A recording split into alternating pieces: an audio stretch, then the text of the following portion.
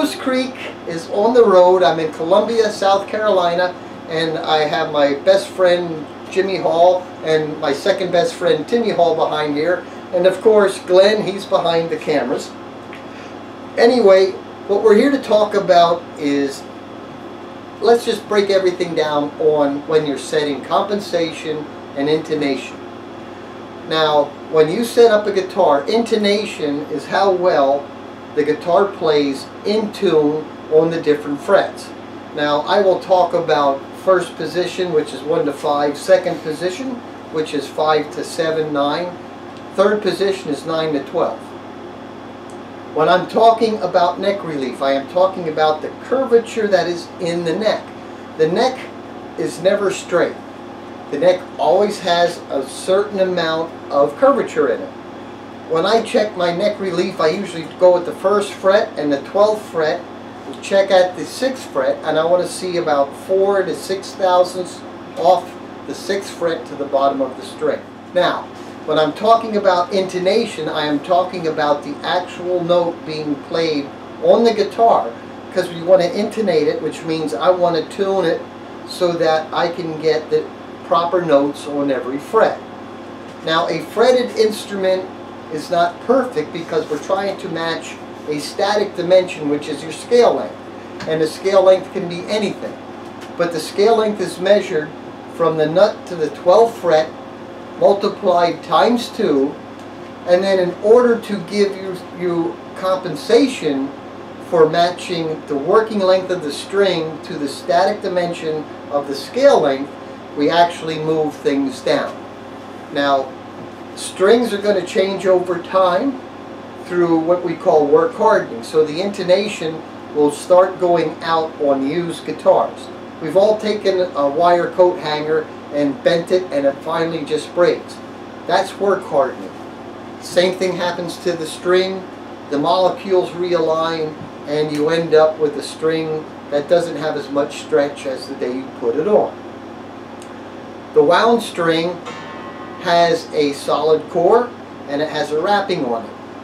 That doesn't generally go out as fast as the solid strings. Now, when we're adjusting for intonation, the first thing you want to do is set your scale length up for the length at the bridge. So I generally go from nut to 12th fret, and then from the 12th fret to the 14th fret. So multiply the 12th fret times 2. I'm coming up with a dimension of, should be about 25 and a half. So right here I place the 25 and a half at the back of the saddle slot. Now you can move it a little bit forward or aft depending on the guitar you're building. A finger picker's action will be different than a flat picker. So if you move that 25 and a half to the front of the saddle slot, that actually places it back a little bit further. So the higher the action that you need for a flat picker, you kind of want to play it to the middle or forward into the slot. And that's what this little jig will do. It's just a simple box. The neck has been screwed on here.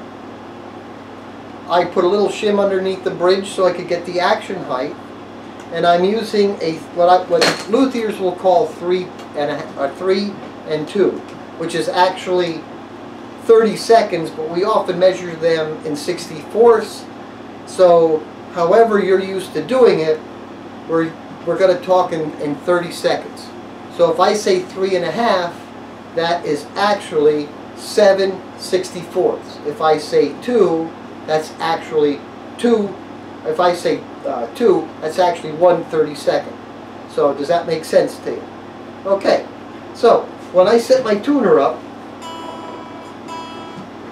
and I'm going to set this up right to where it needs to be on this setup. So there I am at E here, E there. That's perfect. Now if I change my neck relief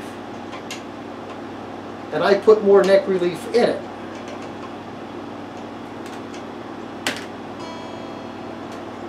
right now that's flat. So that bow shortened the actual length of this string. So I'm going to tune it up.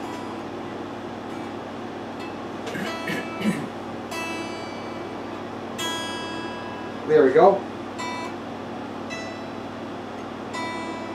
It's actually holding pretty good yet. You do have a little bit of a forgiveness factor, but you can see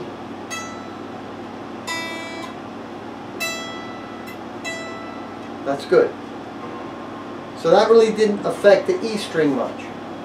There is a formula out there, you can find it, that is based on the diameter and the length of the string. So here we are on the bass E.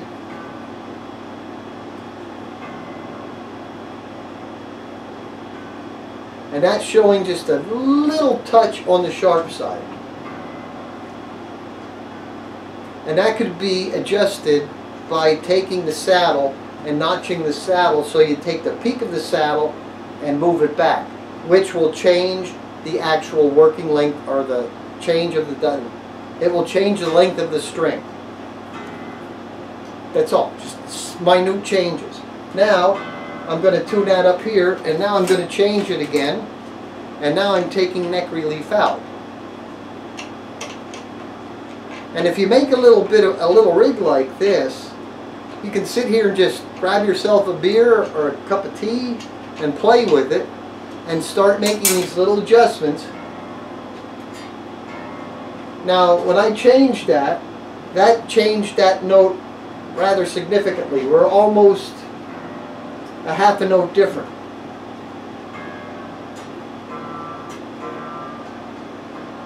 So I'll tune that back in.